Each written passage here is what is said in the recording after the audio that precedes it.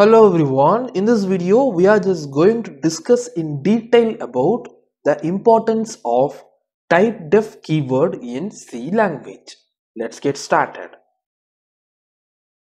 So typedef is a keyword in C which is most widely useful for renaming a particular data type in C language.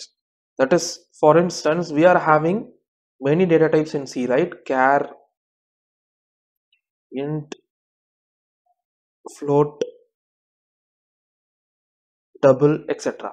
So if you don't want to use this particular keyword, let's take it to be char.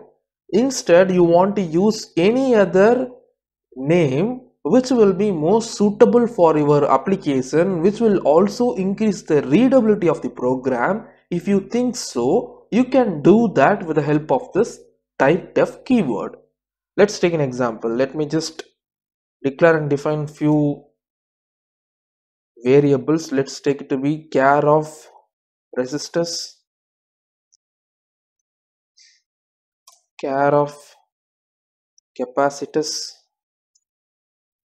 char of inductors. So let's assume that these three are particular variable of char type which will keep in track the sum of components, that is the electronic components. So for increasing the readability of the program, if you think you can give a name for this data type, let's take it to be char. What you can do is you can just rename this char data type with typedef like this: typedef char of electronic components. So now what happens is this char can be defined with the name of electronic components also. So when I type in electronic components anywhere, that means char in this whole program. So instead of char right over here, I can just write down electronic components of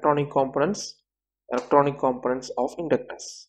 So both means the same, that is char of resistors and electronic components of resistors means the same, that is char of resistors. So what we have done right over here in the line number 4 is we have just renamed or specified a different name for the keyword called char in C language with the help of typedef keyword. So the new name provided for the char data type is electronic components. So you can use this name instead of char in your program whenever necessary. So this is the importance of typedef keyword. So using this typedef keyword in your program will increase the readability of the program. As per your application, you can rename each and every data type as many times as possible in your program. See you in the next video. Thanks for watching.